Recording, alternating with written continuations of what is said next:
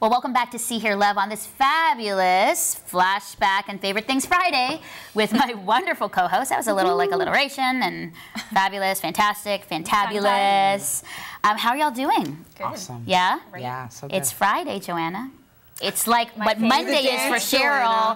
It's Friday for us. Because I don't work on Fridays. So nice. Friday is a weekday that I have. It's like a special Joanna Day. Oh, Where well. like the city is still mainly working, but I am not. I like so we're going to call that a new day. Joanna Day. It's called not Friday, it's called Joanna Day. Welcome to Joanna Day on this Flashback Joanna Day. Fry Joe Day. Yeah. I love that. This has been a great week. I loved having Tim Tang. I always say it that way, Tim Tang, on the show, talking about cultural diversity and intercultural ministries and connection. Thoughts as we've done the week. There's been stuff that's been thinking. I know. I wanted to do an hour with Tim, really digging into this, which ultimately I think is a reference to why people need to get involved in the stuff that they're doing at Tyndale, because there's so much to this conversation for us to learn and to dialogue about cross-culturally, even around this table cross-culturally. Oh, absolutely. That like this is just a reminder of that. We can't get into it all on air, but it's huge. Yeah, it was good. Cheryl, about you? Because there were some moments you're like, aha moments all over the place. He changed my view, as opposed to sort of like, I'm going to combat racism and I'm going to break down the wall single-handedly for the rest of my life. Wow. Trying to take that on. Burden. Woo, it's a burden, and it's not the way to approach it. But coming from this place of, I am missing the fullness of the kingdom. Wow. And my brothers and sisters are missing the fullness of the kingdom. So it's more like, I feel sorry for you because you really don't, you don't know what you're missing. Yeah, you're missing out. It's a whole different And it's almost like from the very beginning as children, imagine that concept. Like if your parents came and said, you know what, see all these like people that have different skin color, we're missing out by not being with them.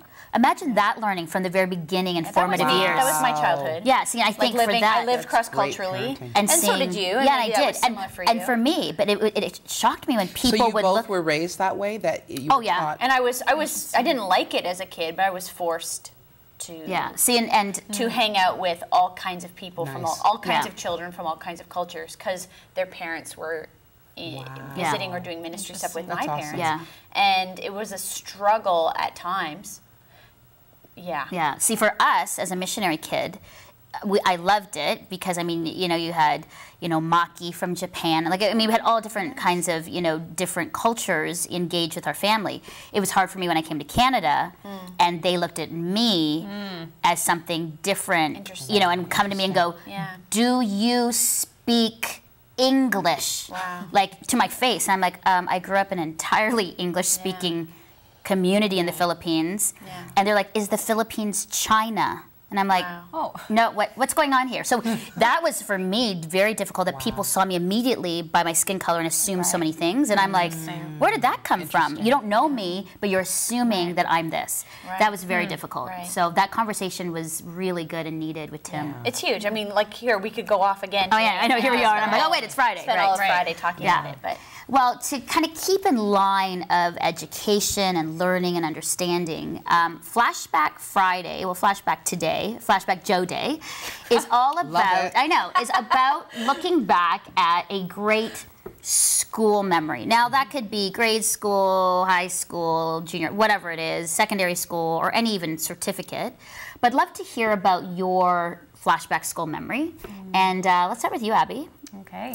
What are your thoughts? Well, I'll be straight up honest and say I had a great school experience. I shout out to Mennonite Educational Institute. Yes. Oh, the Mennonites. Christian school. I did. Wow, okay. I didn't know that. I didn't know that. A lot of people will hate on a Christian high school experience, but in all honesty, MEI was a great school. And I don't know, it was fun. So this picture is actually of two of my girlfriends and me, Cassie and Renee.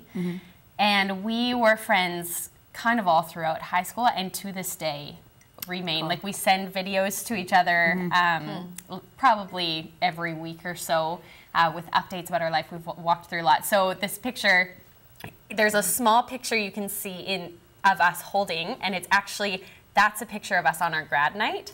And then this is us maybe just last year actually. So last year in the same formation, holding a picture of us at our grad. So that's cool. Yeah, just to honor those girls. They walked with me through a lot, and yeah, they were with me through high school, and yeah, it was. Yeah, it was cool. good. That's awesome. I like that. I like that idea. Yeah. Maybe that's what we should do at some point. Yeah.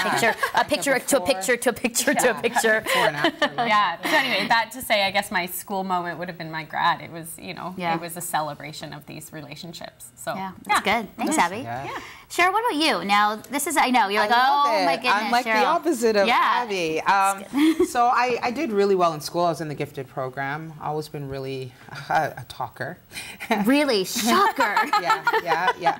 Extremely high marks. But I didn't have a great experience in my childhood. So I've blocked a lot of those years out. And I don't have a lot of pictures to commemorate. So for me, mine is a little bit later. It's at Humber College. I did a term there. I was studying music before I went into Bible college and some other things. And so we're here with all my friends, and they're just the most talented people I think I've ever met coming together. It was like the best. It was like Fame. Remember I'm gonna Fame? live forever. We always go into some song. And you know the younger people are looking Yeah, at they're like, what is Fame? I'm like, really? I'm with you. It's fine. Oh. It was just like arts all day long, and just really, really brilliant people. And so, So wow. That's awesome. So do you sing or do you play an instrument as well? Oh, what do you play? Violin. I don't Really? haven't played it in a long time. Excuse me, both of you. Can I just say Violin. Thank you for I love actually that. just being honest. Yeah. I love that. I love that, Some people had it's an amazing and like, other people didn't. bubblegum memories, and then some were like, ugh. Yeah, school. Yeah, So exactly. glad it's over. No, thanks for sharing that. Yeah, I still have those dreams where I think I have to go take a math exam. Oh, really? Yeah, I wonder what still that says have about those. you. Huh. I wasn't good at math. That's what it says. It's like a nightmare for Joanna. Yeah, those are like stress dreams for me about going back into high school science and math classes. Wow. So, well, on that note, Joanna, what's yours in memory of school? You know what? I bring to you today 4 or 5-year-old Joanna. And my teacher saw from very early. I was sort of identified as a leader in school and church communities, and so in this particular moment, I am the conductor.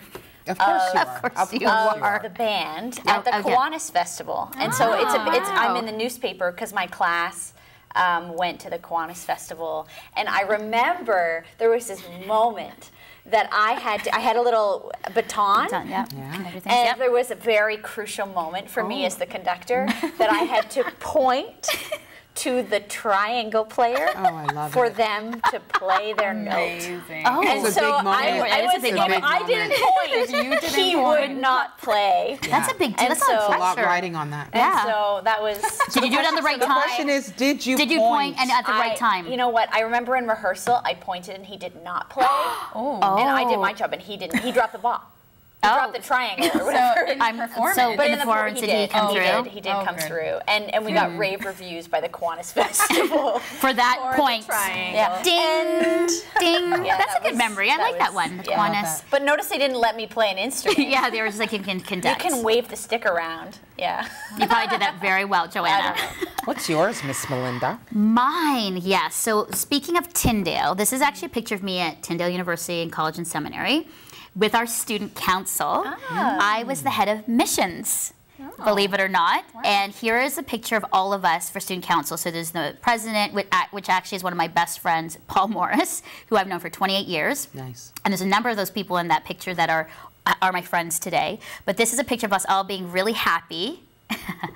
Which was like after we had finished a student council meeting on how to kind of run and engage students in many things. So there's the music team, yearbook, president, vice president, then the missions committee, and there's a whole bunch of us there, and we're all like hugging and stuff. And Tyndale was such a, I say this, as far as with school, there's that part about education. And academics, and that's important. But for my experience at Tyndale, I was in this prodigal daughter time in my life, and Paul actually said, I think you need to come to Bible college, just for a year.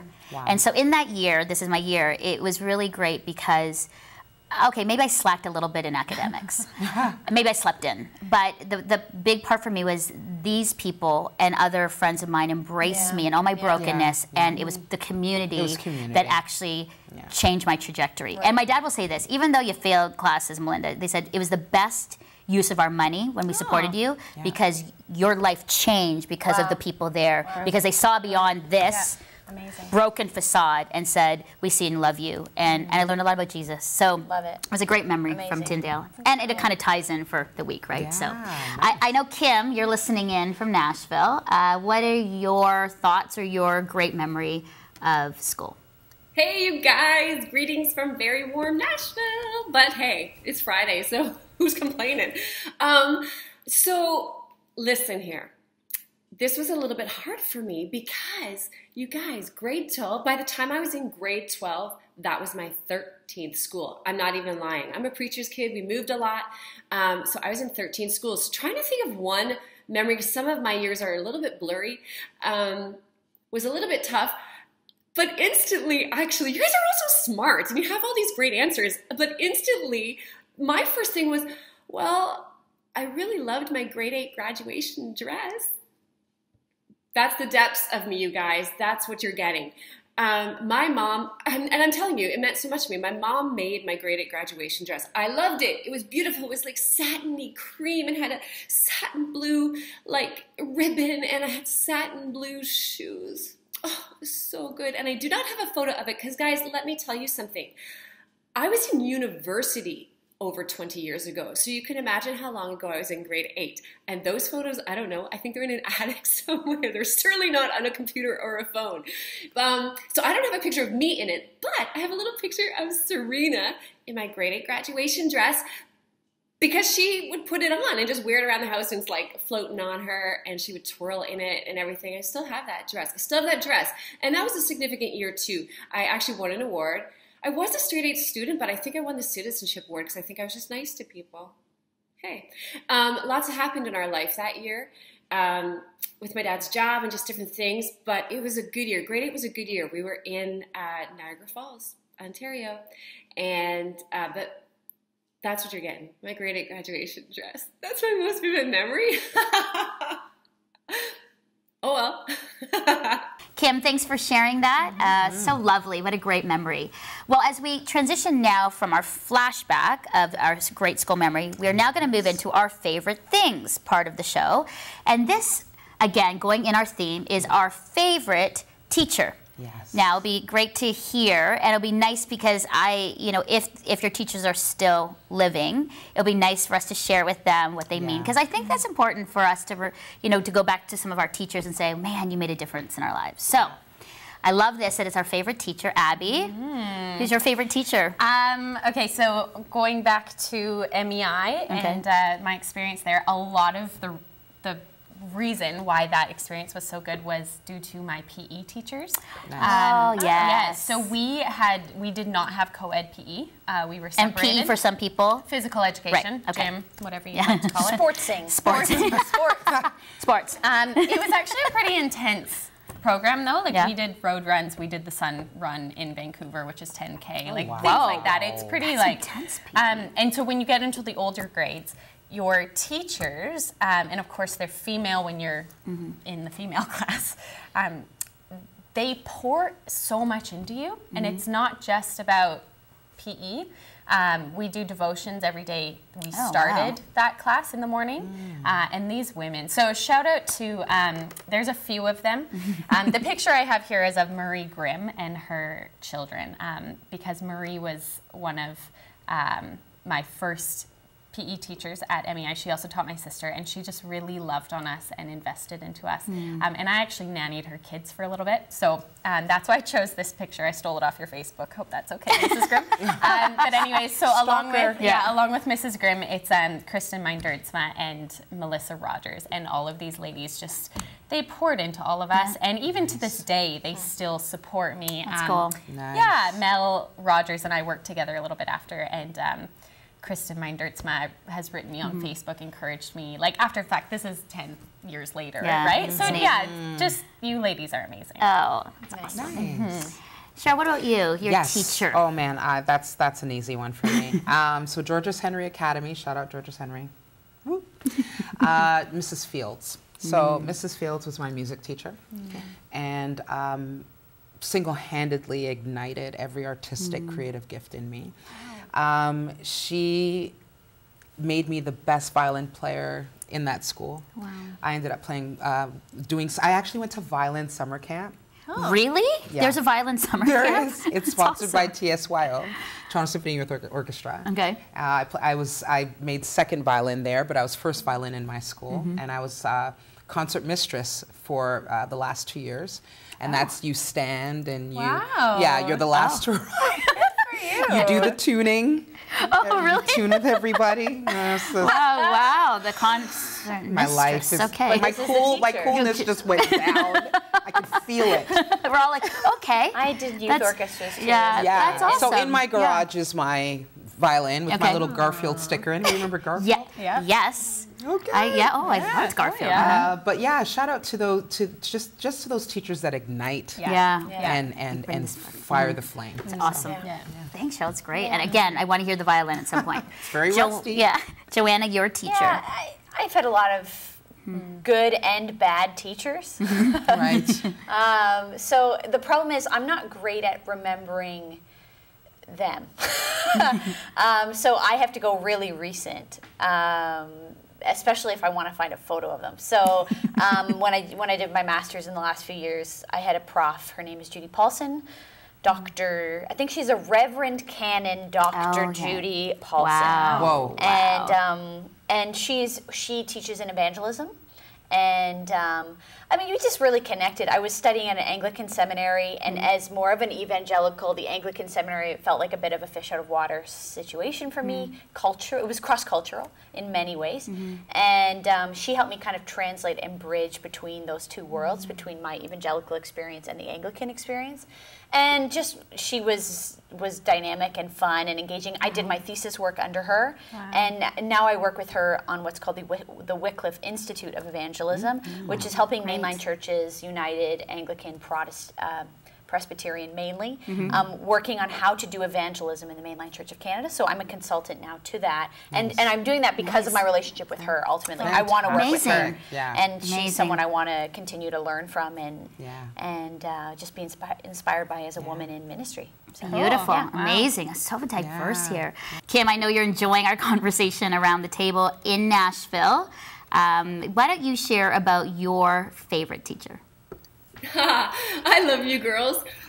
So again, I was in 13 schools before I ever left grade 12, So, but there are a couple teachers that have always been, just in my heart. One is Mr. David Legg. He was at my school, NCC in Fort Erie, and it was a Christian school, high school. I think I was there in grade 9 and maybe 10. And he was just awesome. I don't even remember what he taught, maybe geography, but he just cared beyond just what we were doing in class for everyone. He just was a great person and always was like, how you doing? How are things going? Everything okay? And I even think that I had a test once, actually I know it, where I didn't even know what I was writing about, but I wrote. And I even think on it, he wrote, great shoveling job, Kim. And he just was so amazing and just a very, very dear person to my heart, I gotta tell you, Mr. David Legg. Oh. And then I had another high school teacher in a totally different city, Kitchener, Ontario.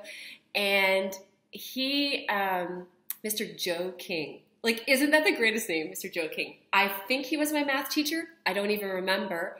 But what I remember about Mr. King is that he was my radio teacher. We had a radio station at this high school, and that changed everything for me. I loved it. He let me sit in that studio and just learn hands-on. He would say, put the book down and just go in and do it. I voiced every commercial that I could. I did these school announcements when they would let me. I loved the radio station, and it's all because of Mr. King. And the favorite phrase he had was, remember, KISS, keep it simple, stupid. I'll never forget it. It's amazing how influential, right, amazing teachers are in your life and how they shape you for what you do in the future. But so Mr. Legg, and Mr. King. Yeah. Oh, I love them.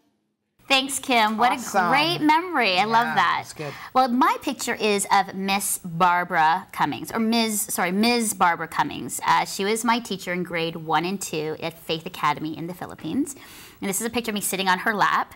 And here's what I love about Barbara Cummings. So she's Canadian, and she came over as a teacher to the Philippines on her own. And when I was, through my adoption and coming to school, she was just like one of those women who, as a young girl, I just knew there was safety. And when I wanted to, even then, when I was trying to figure out, me being Canadian and me being Filipino, she just celebrated me as both, but also very strong on being Canadian. And so we would have all of these, celebrate the different countries. And I believe she told me the story where the Philippine flag came up, and everyone's like, Melinda! And I'm like, grade 1, go, go. And I was like, they're like, go. And I'm like, I'm waiting for the Canadian flag because I'm Canadian. And then as soon as the Canadian flag came up, I was the first one to run, and there I am, the only brown kid right in the front, waving my Canadian flag, while all these, white Caucasian kids behind me are waving their flag, and I'm very proud to be Canadian. And what Ms. Cummings instilled is really that, yes, that love of Canada and being Canadian, but I think just she also was so kind and shared a lot about, Jesus and his kindness and just her personality, humility. She loved us all. If there's, those kinds of people where she walks in the room and you knew that she really loved being a teacher and loved her students. Right. She was committed to them. It wasn't like she came in angry, like, oh my goodness, it's so early. It was like she loved us all, big hugs and great care. And what's amazing is 38 years later, she writes me on Facebook. She's so proud of this show.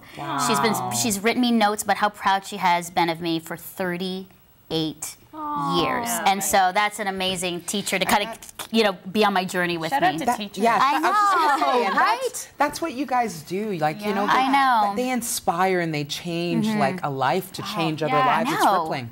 It's amazing. I think that's a good encouragement today, right? So if you're a teacher and you're feeling really discouraged and your kids are driving you crazy, we just want to affirm to you that you're doing great work, you're needed, and we so appreciate you. Look at the lives here that have been changed because of great teachers like you, so thank you. Well, ladies, thank you for sharing, being together on Friday. It's the end of the week. Yeah, I hope you guys have a great weekend. Be fun to check your Insta and Facebook to see what you're all up to, because I do that.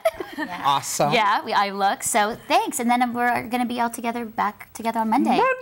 And again, our Monday girl, Friday Joe, Monday Cheryl. I'll be Wednesday. And Joanna's like, and I'm like, I know, it's like, what is going on?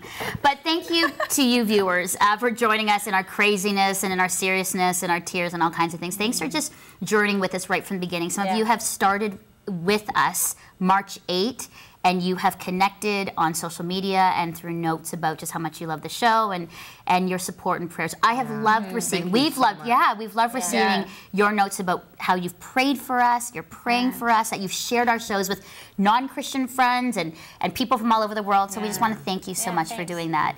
And again, make sure that you share our show and keep praying for us. And also, if you feel compelled, it would be great too that we really need financial support from you. There have been a number of people who have given generously to the show, but here's the deal. We can't put on a show like this without financial donations. This is a show that is supported by partners and sponsors that we've highlighted here on See Hear Love, but it's also because of donors who've supported as well. So if you feel compelled, just go onto our website. There's a big donate button. Click on there and it will show you what to do. Anyway, all that to say, thanks for being with us. Thank you, ladies, for hanging out, and we will see you on Monday. All right. Bye. Bye.